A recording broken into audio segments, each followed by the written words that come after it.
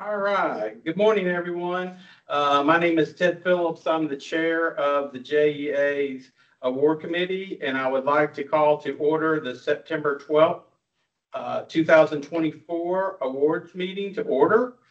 We have a physical quorum present this morning, represented by myself, David Emanuel, and Hai Vu, who is here representing for Renetta Marshall. OGC is represented by Rebecca Levy, and Budget is represented by Stephanie Neely. We do have two guests with us this morning. Welcome. Would either one of y'all like to make a public comment? No. You're the talker. All right. Sarah, did we receive any comments via email? No public comments. All right. Is there anyone on the call this morning from the public who would like to make a public comment? If so, please unmute yourself and speak up. Hearing none, we'll move on. On today's consent agenda, we have items 1 through 4.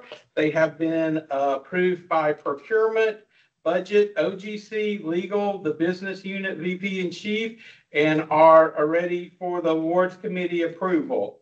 Award item number 5 is being deferred. Before we take a vote on the consent agenda, is there anyone on the committee who would like to move an item to the regular agenda for discussion or defer an item to another week?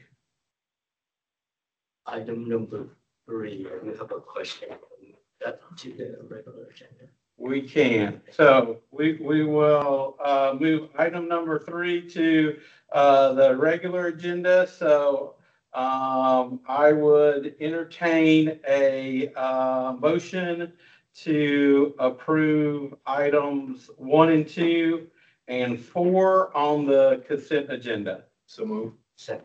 So that was David with the motion and Hai with the second. All those in favor say aye. Aye. Any opposed? Hearing none, the motion is adopted. We will move to the regular agenda. So item 1 on the regular agenda is a contract with water and wastewater project support with Kingville, did I pronounce that correctly? Enterprises? Kevel, excuse me, thank you. Kevel Enterprises. This is for construction management, project management, scheduling, cost analysis, estimates, safety support, and other job functions. My question on this was, is this for a specific project or projects? And if so, can we get those put into the record? So my name is Dan Crook, purchasing. They touch most of the capital projects that the project engineering team in water wastewater handles. So it's a large portion of the capital bucket, capital projects on the water wastewater side. Especially on the scheduling and cost specialist side. They touch most of the projects. If I may, Dan, yes. There are supplemental staff and they are assigned to projects that's deemed necessary by the team. So we don't have specific projects because they may change. Okay. They're treated just Okay. entities. Slow. And so maybe just a little bit. So why are we needing an extra $3 million? Is it just because of the workload? Yes, sir. Okay. Thank you. Is there anyone else that has any questions on item number 1? Okay, that answered my question. So I would entertain a motion. So moved. Second. So that was Hai with the motion, David with the second. All those in favor say aye. Aye. Any opposed? Hearing none, the motion is adopted. So we will move to item number 2, which was for the Mayapple pump station upgrade. I noticed we only received one bid on this project and was wondering if we could get a little bit more information on why we only received one bid. Yes, that's Dan Crook again. So we've attempted to bid this project out a couple of times and have received low or no participation each time. A large factor in that is the timing of one of the portions of it is some pipes that have to be dug out across, I think it's Merrill Road, yeah. They're gravity lines, so they have to be dug very deep, and it can only be done during the summer while school's out. And that affects timing for the company. So its staffing levels is a problem for a lot of them. So that, at least that's the feedback that we got. So that portion of the job was a big factor for a lot of companies bidding. But we feel like the 8 million is a fair price. Yes, sir. It was very close to our estimate. Okay. Thank you. That answers my question. Anybody? All right. So I'd entertain a motion on item number 2. So Second. So that was David with the motion and I with the second. All those in favor say aye. Aye. Any opposed? Hearing none. Award number 2 on the regular agenda is adopted. So we will go back to consent agenda item number 3, which will now be regular agenda item number 3.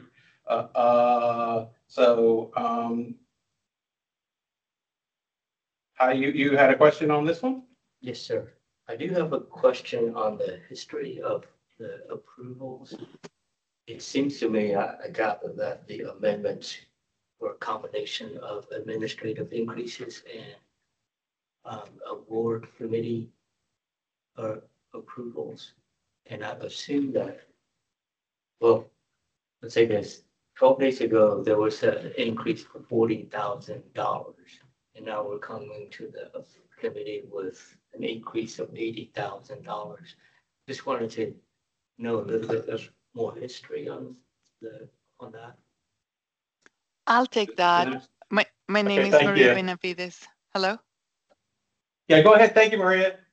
Yeah, so Haibu, the total amount of the that was needed to complete the implementation of ECE was 120,000. We did not have enough CPA, so we issued the first part of the PO for the 40,000, and we're coming back to awards for the remaining CPA.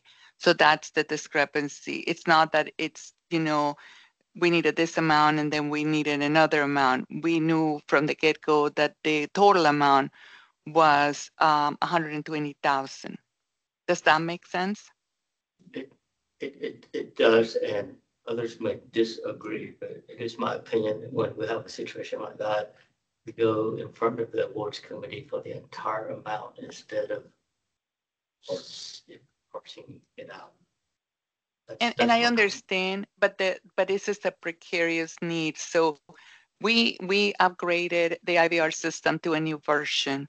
And unfortunately, the new version of ECE, which is what provides the ability for our agents to use email, was not upgraded at the same time. It posed a great deal of technical challenges. We are trying our very best to close that gap, especially for the commercial team, so then they can be on the new ECE version because they're having to do a lot of extra work. And so we wanted the vendor to provide the functionality as quick as possible. And if we were to wait for the awards, we would have lost 2 weeks of the work. And so that was why we made the decision to issue the first part of the PO for the amount that we could, get the vendor going, and then come back and issue the remaining of the PO in that manner. Yeah, I can certainly understand the challenges of getting the work done. But what I understand is there was a scope of $120,000 before August 30th. And then we decided 40,000 if it has to be done, but there were opportunities for the awards committee before today.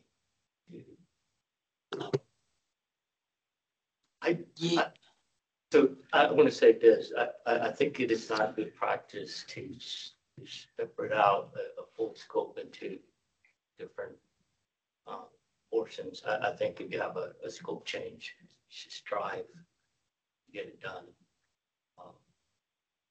If it's past the administrative amount, it should go through the awards committee in its entirety. That's my.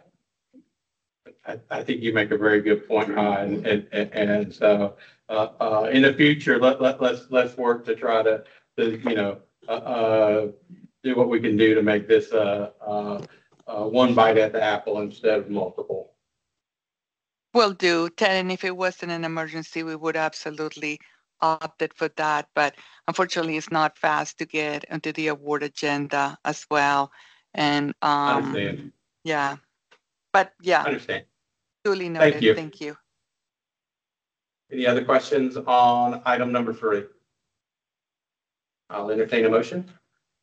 So moved. Second.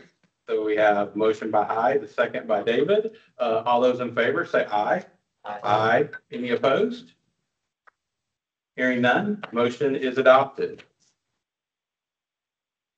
So today, items 1 and 2 and 4 of the consent agenda have been approved. Item 5 was deferred. And then items 1 through 3 of the regular agenda have been approved. Is there any other business to come before the awards committee this morning? Hearing none, we are adjourned. Thank you to our guests for coming this morning. And thank you for everyone for your hard work. Stay safe out there. We got a few more days of rain still left with this. So thank you. So the award for the Thank you. janitorial was it one of those that was delayed? Let's see. Let's see, we have the reclaimed with item 2, professional service. Ted, is this something you want recorded or do you want it off